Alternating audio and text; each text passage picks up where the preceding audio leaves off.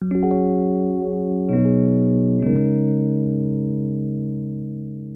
video is part 2 of a small branding miniseries, where I challenge myself to create a branding pack in just a few minutes. Our first episode was focused on creating the logo, which is this amazing crab design you see here.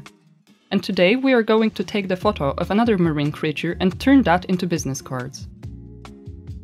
First things first, let's set up the canvas.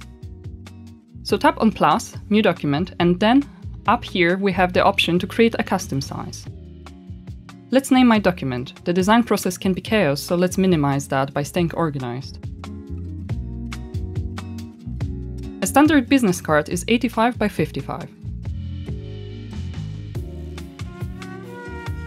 millimeters, that is. You can also create a template by turning this toggle on, and then name it business card size or, I don't know, something like that. I already did that before this tutorial, so I suggest you do it too. It will be useful later. Alright, here we go. We need to create another artboard. That's because we are designing the front and the back of the card. And here's where saving your template helps. Told you it will come in handy. Let's move it underneath, for no reason, apart from the fact that it looks nicer on the screen. Remember that thing I said about being organized? Time to rename the artboards front and back so it doesn't get messy.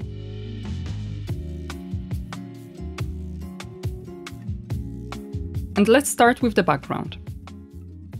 Let's select a color from my palette and then, with the shape tool, just create a rectangle that covers the entire artboard. Lock your background or any objects that you don't want to edit or move.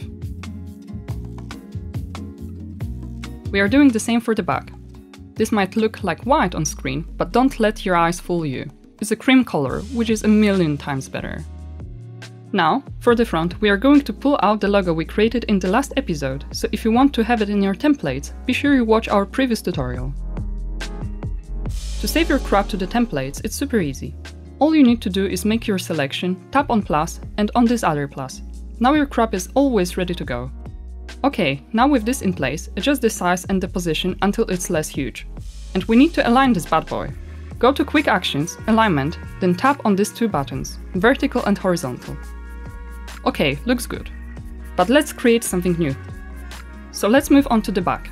So I'm making a new layer. Oh no, I didn't select the back artboard, so let's move it super quick, okay? You didn't see that.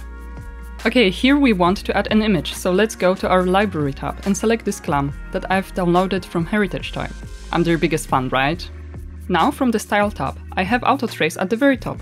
Change contrast and complexity. Ignore white is on, the only thing I really care about. Time to hit Auto Trace. Beautiful! Let's make it orange as well.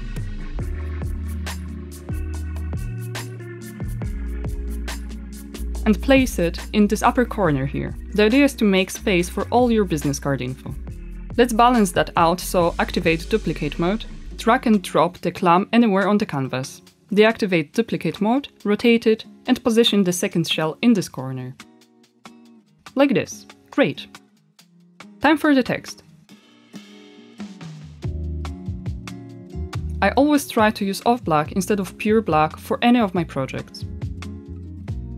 Here I'm making sure the typeface is what I want, the text size and tracking all are correct. I experimented a bit before this video, so this is what I decided on. I went for catering to go with the food theme. I like to fit bounds to text size, cause then the text is much easier to manipulate. Move it up. And now for the second text, you can really see me at work, right? Let's change the font, medium is better. Change the size. I know it looks tiny, but it's elegant. And then write your name, phone number, email address and any contact information you want to give away.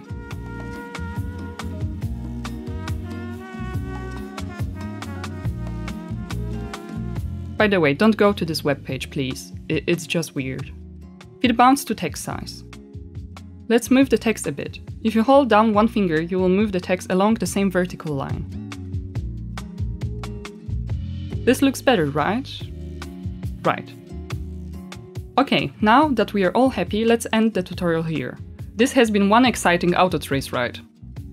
Follow us for more types of tutorials, not just auto trace, I promise. So see you in my next video for more design tips, tricks, theory, inspiration and motivation, all you want.